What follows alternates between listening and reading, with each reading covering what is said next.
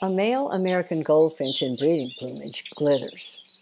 He goes from a winter dullard to a springtime dazzler.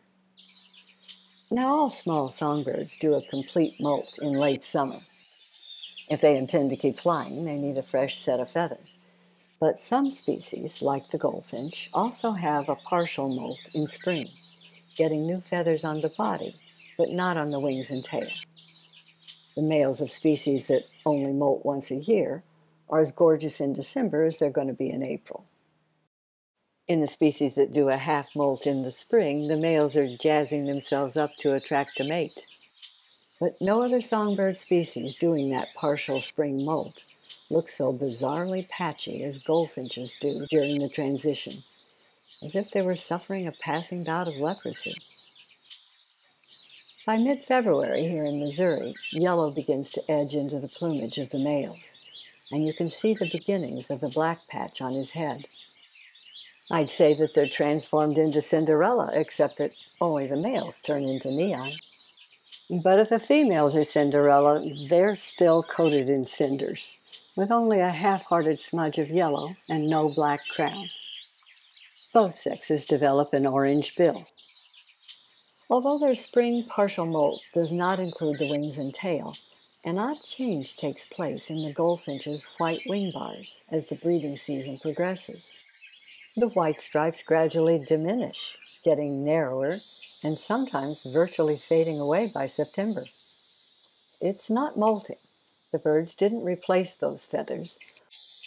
What happens is that a buff coating on the ends of wing bar feathers gradually disintegrates to the point where the black beneath shows through, making their wings look almost entirely black. In spring, all the other songbirds are courting, pairing up, and nesting. And that's what the goldfinches look like they're doing too.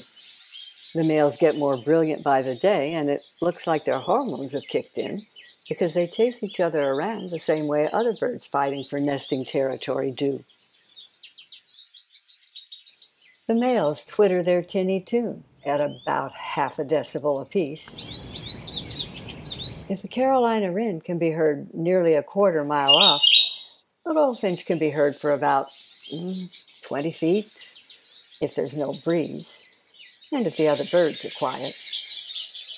But although no individual bird makes much noise, they make plenty as a group, twittering like a choir of tenors warming up. Every once in a while, one or two of them flit down to the feeder, undulating as they go. They dip in flight because they don't beat their wings continuously. Instead, they flap a few times, then pause. 1, 2, 3, 4, tuck. 1, 2, 3, 4, tuck. 1, 2, 3, 4, tuck. Why bother to go straight from point A to point B when you can enjoy a bouncing, zagging bobsled ride with less effort?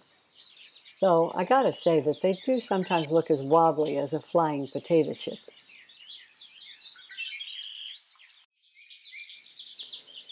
Goldfinches often sing as they fly. Well, call it singing if you want to. I'd call it chittering, or squeaking. Their chattering chorus is the white noise of spring birdsong. And yet, despite all these normal, getting ready to raise a family, springtime activities, the goldfinches are not like other songbirds. They're not getting ready to raise a family. Not quite yet. Case in point, the other birds seek more bugs than usual because they need the extra protein during breeding season. Not the goldfinches, though. They're indifferent to bugs.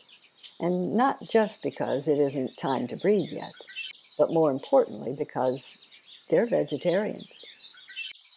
Sure, they might eat a few insects by accident, but what they want is seeds, more seeds, and the occasional bud, valued for the energy that birds can derive from its sugars.